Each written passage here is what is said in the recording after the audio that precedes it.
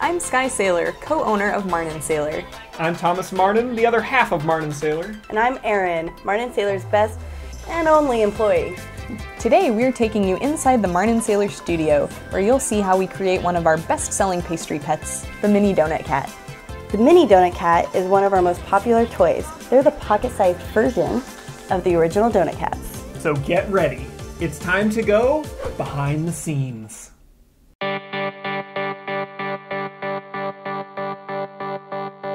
The first step is to trim the fabric down to size so that we can run it through our die cutter. It's hard to believe, but this boring old bolt of fabric will soon become a fresh batch of adorable pastry pets. After we've got our size rectangles, we use our die cutter to cut out the pattern pieces.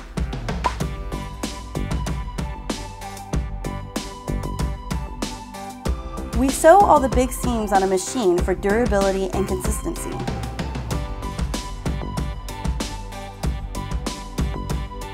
Each adorable mini donut cat face is stitched by hand. First the eyes, then the mouth, then the nose. These are the inner pink triangles for the mini donut cat's ears.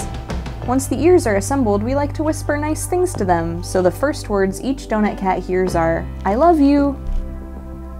It's time to give our mini donut cat some plumpness. We stuff each pastry pet by hand, after mixing some magic dust into the stuffing. Then close up the hole and stitch down the fur, ears and all.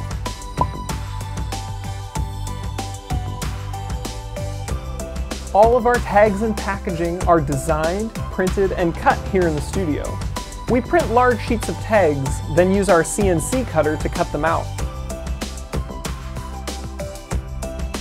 The final step, attaching the tag. Now this mini donut cat is ready to find its forever home.